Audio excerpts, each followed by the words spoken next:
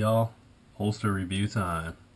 And there are two very different styles. I've got an outside the waistband holster for my Glock for USPSA shooting, and then I have the inside the waistband holster for my PF9.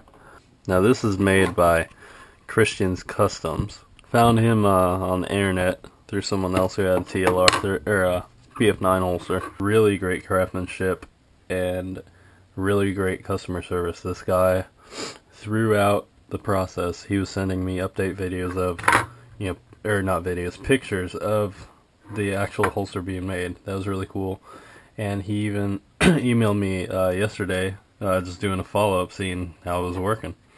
So I thought that was a really good business move. So as you see, I've actually got crossbreed hooks here. I believe they're called snap clips. I originally had J hooks made with these, but I just couldn't get used to them. So I said, you know what, I'm not using my crossbreed right now because of, I'm no longer carrying the Glock over here. So I put these clips on here, and they're, now I'm back to the same old routine as far as putting my holster in. And if you look, there's he puts a little bit of flare. I think that's awesome. Pretty good body shield.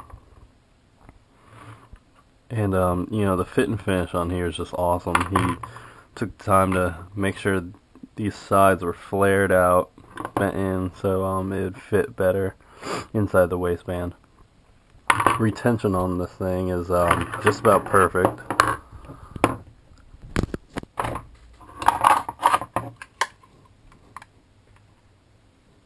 It's really simple. You don't even need a belt. Me being a college student, I usually have tighter fitting clothing, shorts. I'm not really dressed up around the gun, so that's why I'm running the PF9. And it's really simple. I love these clips. All I do is put it on the inside, clip over, put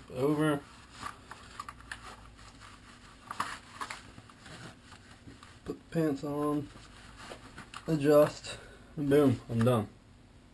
Alright? And retention is awesome. Comes out of the gun, comes out of the holster really quick. It's tough getting used to having a light on here too, because you have to put everything right. Back when I had just the Glock, I could just not look at it, but now I'm really having to kind of look at where the light's at in the gun. So using straight Kydex in here, going from horse hide or cow hide, it's really not that big of a deal. It's very comfortable. You do not need to spend extra money and get some sort of animal hide in there. Kydex is fine. Now let's take a look at the holsters from Ludus and Magnus. Found him on Facebook, been following him for a while. My old Glock Kydex finally gave out on me as far as how the belt loops were, so I was like, okay, I'm gonna spend money and get a legit holster here. Really great. He worked with me to make sure I got what I needed. I told him I need it for USPSA, and he's like, yeah, make sure you let me know of all the little rules so I get a holster that fits you perfectly. I opted not to get the body shield. It wasn't sitting low enough for me. It was too high up on my body to get a good draw for competition, so I took these loops. Usually this is over here. I just looped it right over. It's not as rigid as it used to be, but it's fine. That with the belt on there, it's not going anywhere.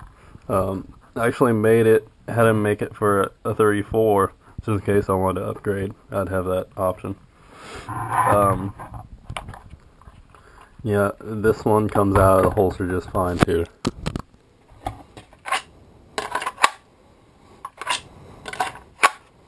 You'll see it's got that nice positive click. The way he made the retention on this mag is perfect. It's not going anywhere, but when I want to draw this magazine out of the holster, it comes right out. Both of these guys are going to treat you right, so just, Pick one or the other. They'll both take care of you.